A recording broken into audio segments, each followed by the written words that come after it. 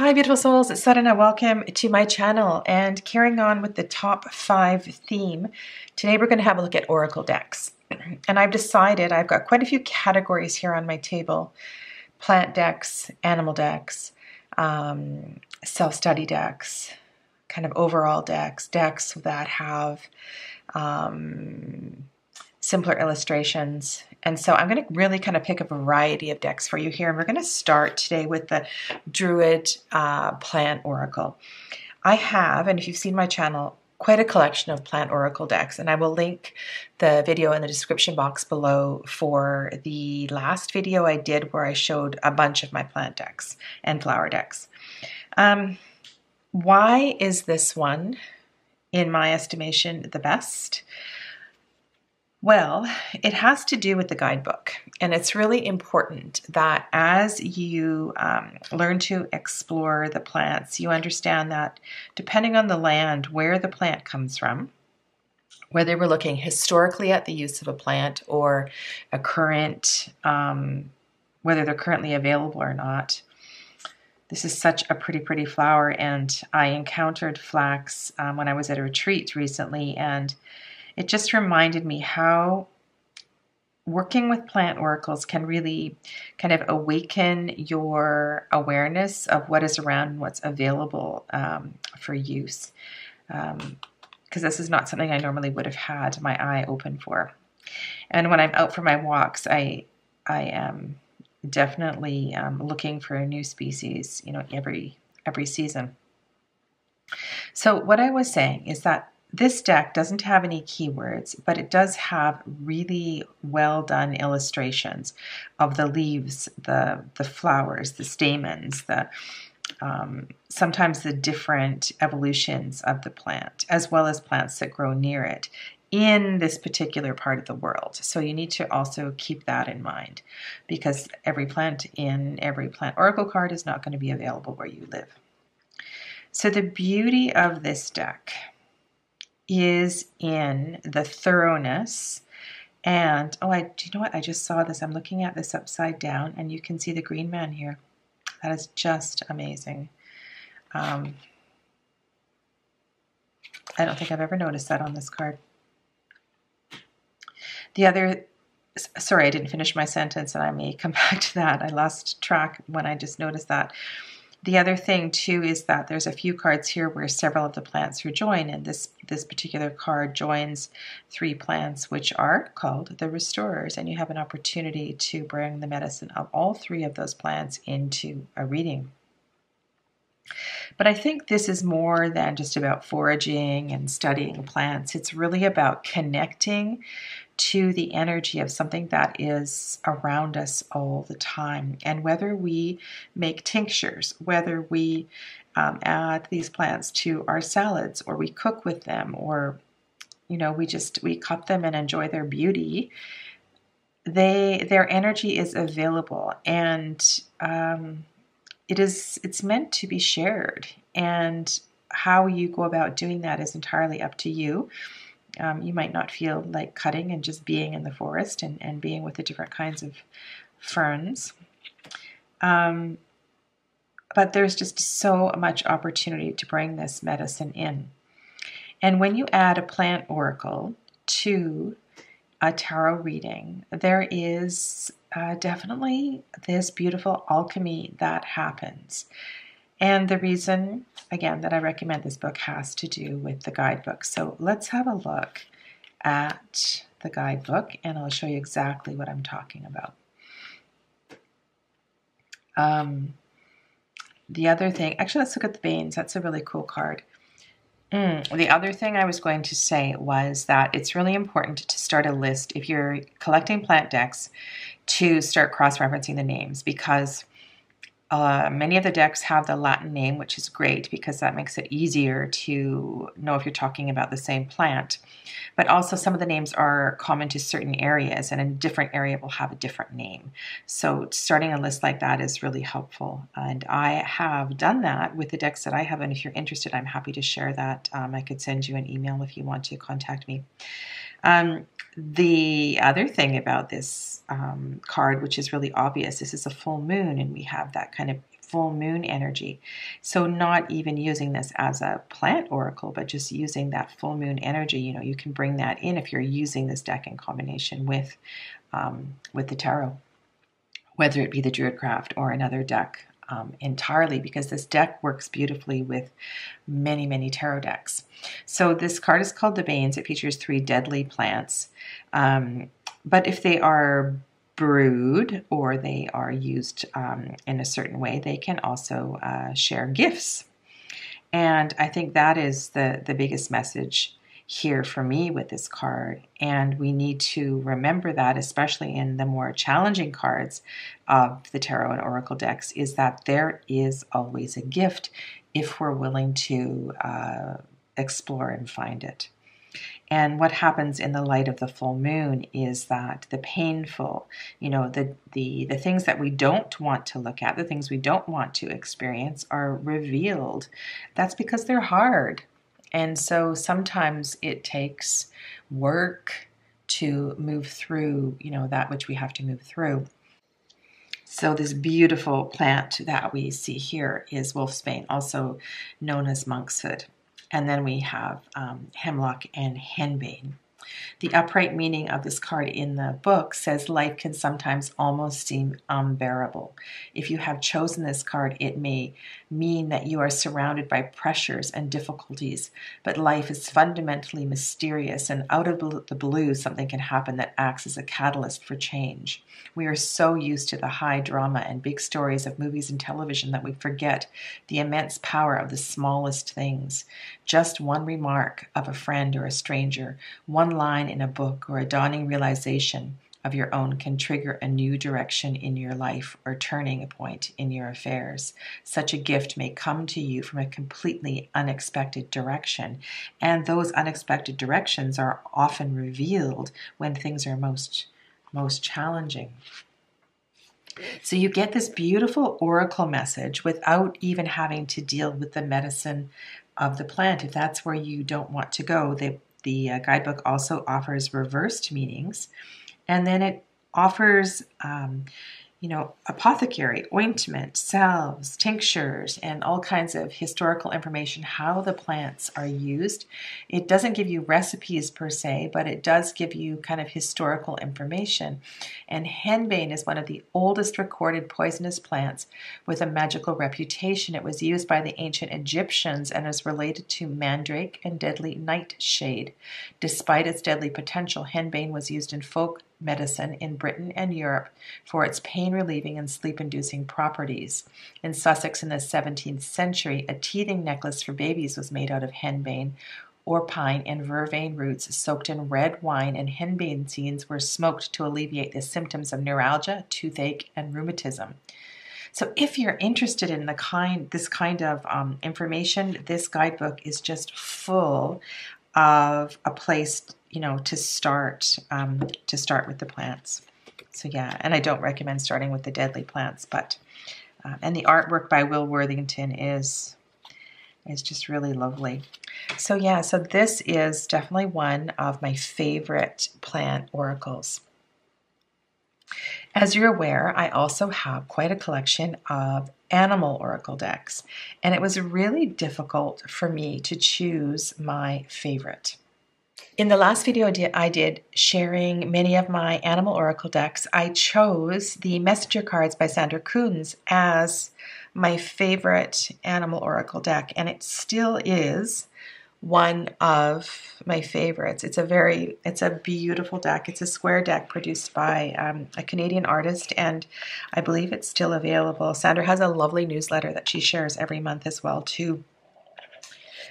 And I want to go back. I know I did a recent video on this deck, the Wild Unknown Animal Spirit cards. However, I think this is an underutilized animal deck on many, many levels. And in the guidebook, you definitely do not get a lot of information about the medicine of each of the of the animals. So if you have other animal oracle decks, if you have a reference book about animal medicine, then that can work in conjunction with the guidebook, the Wild Unknown animal guidebook. But the reason that I think this deck needs more attention is that it has so many layers. And like I was saying with the plant oracle that I just showed you, it also has many layers. Like, you don't have to go to the medicine of the plant. You can look at the scene in the background where we had the full moon on the Baines card, things like that. And in this deck, we have something very, very similar. So we have this really kind of focused use of color. So on the Crow card, we have this ball of energy at the foot of the crow. And if you sit in contemplation with these cards, the area of light and focus of color is really, really important. Here we have the symbol for fire. We have the fire at the tip of the scorpion's tail. And we have this animal that is it's feared, it's dangerous. You can get tremendously ill if you're stung by a scorpion and you don't have the resources to deal with that kind of wound. But the scorpions also represent many, many other things, and there is a whole bunch of layers, and there's a reason this card comes up if you're needing to kind of focus on the energy of the Manipura chakra, the solar plexus chakra, and deal with that. And so by bringing in those layers, which I think are quite intentional in this deck. The more I read the guidebook and the more I get to know the well done Kim Krans through her various writings and blog posts, she knows a lot. I think she's definitely an underrated writer, and her guidebooks could have been expanded enormously. And saying that, I think she wants readers and querents and people that are working with her cards to read intuitively and to kind of find the focus that is important to them at that time. However, the subtle messages in her cards are really, really important, and I would really encourage you to pull out this deck again. I did a whole video, I believe, on this deck, and I'll link that in the description box below, and that might kind of help you. So here again, we have fire again, but we have the eyes here, which are bringing in also the color of green. And for me, this kind of yellow-green represents a transition, bringing the Manipura chakra into some sort of balance and moving towards the energy of the heart chakra. I mean, you don't have to go there, but you can go there. You can also deal with all of the wildcats that represent, in the kind of shamanic training that I have done, the direction of the west, where we begin to track our shadows and look at death and things like that. There's just the possibility of different ways to read these cards is, I don't know, I'm surprised. So I had put these cards away for a long time, and pulling them out again has been really, really important, and it's revealed some very special things in doing card combinations with this oracle deck with other tarot decks. And this symbol, right? So we have some sort of eclipse happening here, which is, it's very much like a tower card, or it's definitely an awakening card. So it's going to probably come up with one of the more revealing tarot cards in a reading. And so you need to pay attention to that. And why does this elk have, why are the horns on fire? So many possible questions that you can ask here. And we're not dealing with the fire element. We have this fiery color of the Manipura chakra, but we are dealing here with the element of earth. This is an animal that walks upon the earth in North America in the cooler climate. But why are the horns on fire? So these are all really kind of important questions to ask. The other thing about this deck is if you get to know it and you get to know the 14, I believe it's 14, the order of each of the animals, that brings in, another layer to this deck. So go back if you have this deck and pull it out and spend some time with it, because it's really, really worthwhile getting to know. Yeah, I think because there are no keywords on the cards, it is definitely not a beginner's deck. And it is one that you can begin to explore all of these things that I've talked about: color, chakras, energy, shamanic healing, animal medicine. And of course, you can do that with any animal deck. But I think Kim has built in something really special to this deck that is easy to overlook. So for example, here we have the water element. We're with the octopus. The octopus is in the dark. The crown chakra is all these rainbow colors on it. So pick one. Pick one of those things that I've just said and explore it a little bit. Here's another example. So the bee. We have the element of air. We have this yellowy color. Why do we have the yellowy color? The bee is abundant in summer. Summer, Manipura chakra, solar plexus. Why do we have this green here? Why do we have the energy of the heart chakra closer to the bee than the yellow of the solar plexus? Sorry, my camera cut out. You may or may not be aware that the bee has a connection to fertility, and that is the medicine of the bee. Fertility would speak to second chakra, to orange. There happens to be a little splash of orange here. I don't know if you can see it or not on the camera. There also is an element of blue here if you look deeply into the card. So if you give, and look at these concentric circles here, this massive amount of energy around the bee, that's going to give you something too. I guess what I want to say is these cards are anything but simple. And it's taken me quite a bit of time to go back and to really appreciate the experience of the creator and all that she has put into this deck. So yeah. So that is my vote for one of the most versatile animal decks. And then I have a pile of decks here that I call self-study decks. Sometimes I have these decks in my Reiki room, or I offer them when I'm doing retreats. But these are very special decks that are, for me, intended to be pulled one card at a time when you have time to process the information on both the card and the guidebook.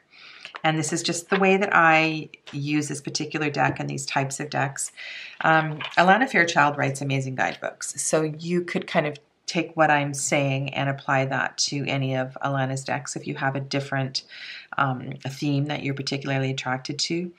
But this particular oracle is so well done, and it feels just like it taps right in to your soul when you, first of all, select a card and then you begin to contemplate the artwork. The art is heartfelt. It is passionate. It is vivid. It can take you to places that you didn't even know you could go. These are beautiful cards to meditate with. It reminds me a little bit of Margaret Peterson. It's a little less abstract than Margaret Peterson, but some of the cards definitely remind me of her tarot. It's at that kind of level, you know, if you know what I'm talking about. Now, if you wanted to read these intuitively. So to select a card and then move toward meditation with the card, I'm sure that these cards would do that for you. But in my experience, most people don't have the patience or the stillness of mind to do that. And that's why I'm recommending this book, because it is entirely accessible because of the beautiful words that Alana has channeled and written and collated in the book. And we'll look at the book in just a moment.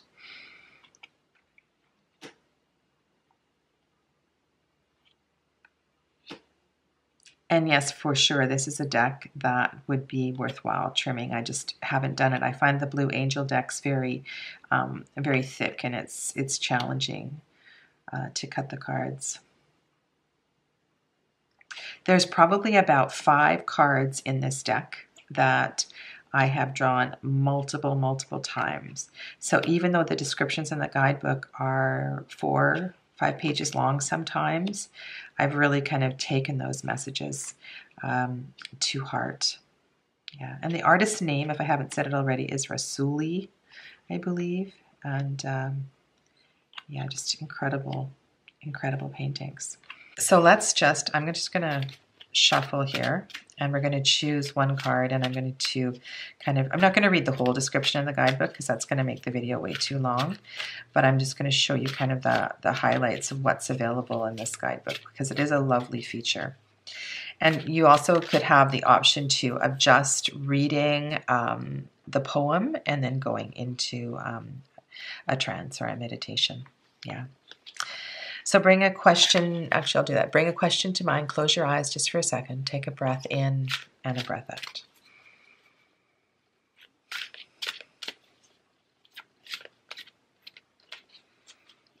What is it that you need some clarity on?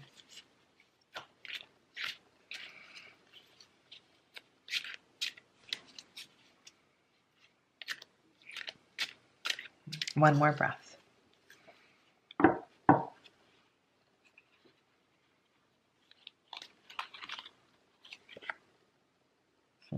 The angel Rasvar. So just have a look at the artwork for a moment. See if any of the colors speak to you, if you know anything about this particular angel.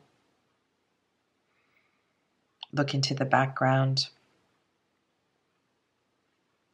Look at the flow of energy.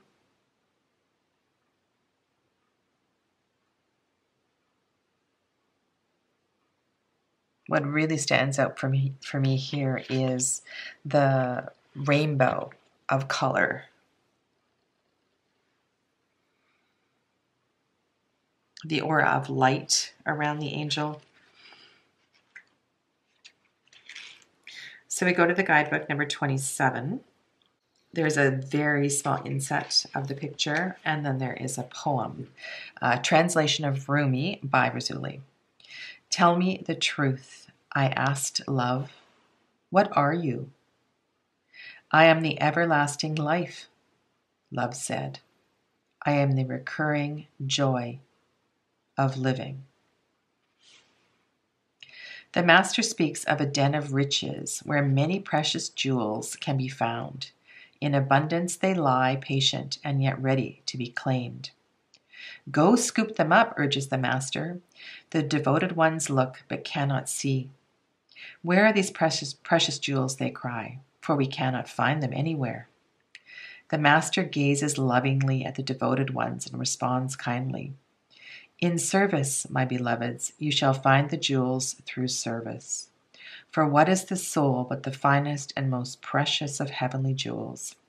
What is service but the scooping up of the soul, that it does not lie lost nor unclaimed, but instead honored for all its precious worth and beauty, tended to until it becomes vibrant as a flawless ruby, radiant with the joy of living.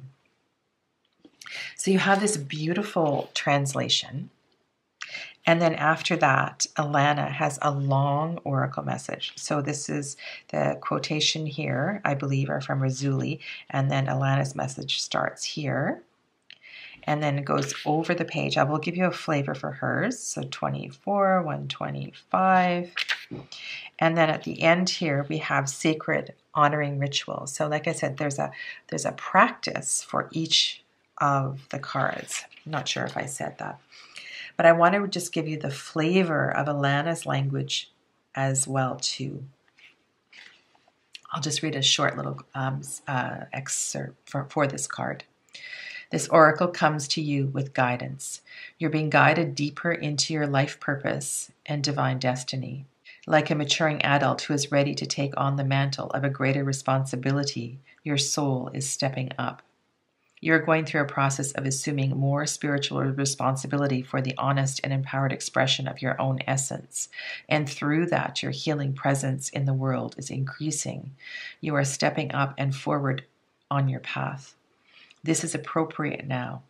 It will make you more visible, but that is as it should be. It is not about being worth more than another. It is about the utterly sensible use of light. That it not be dampened down by a shade, but instead be placed where it can cast its fullness, so that others, still in darkness, may find their way more easily.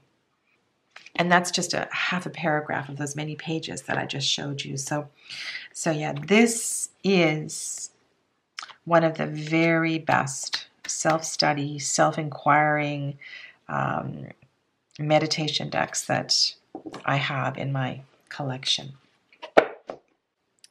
All right, so the next pile of cards is the magical pile.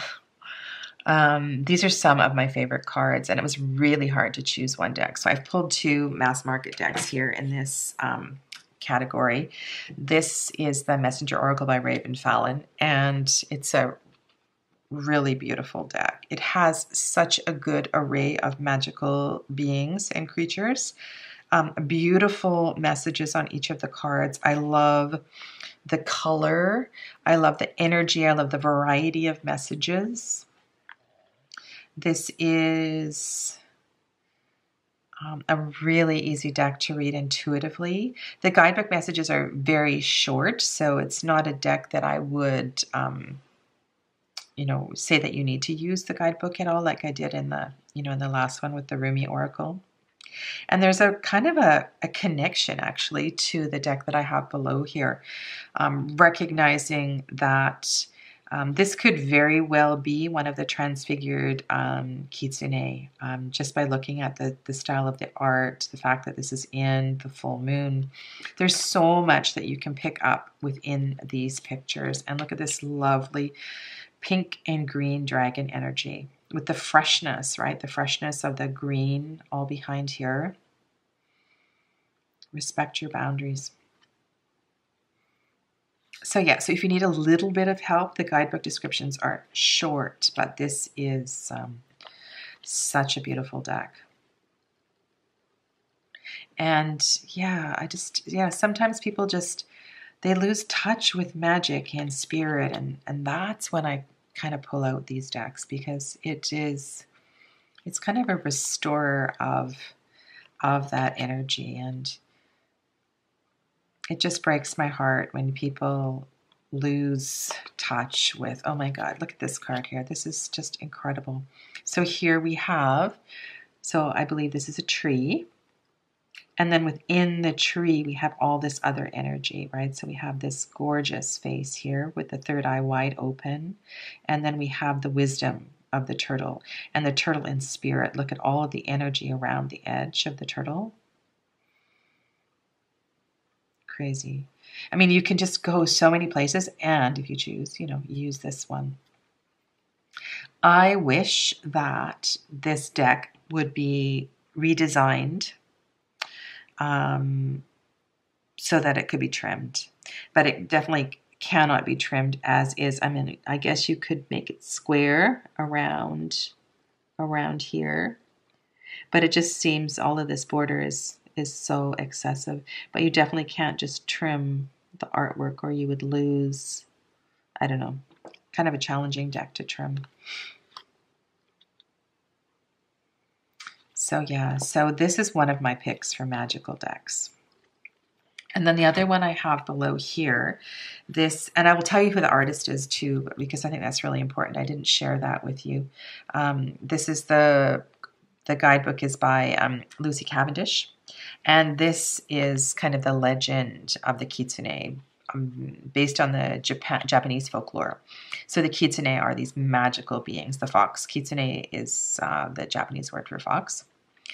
And the foxes are revered as magical beings, and they're able to transfigure into human, fairy, mermaid beings at different times of their lives, depending on how they're needed.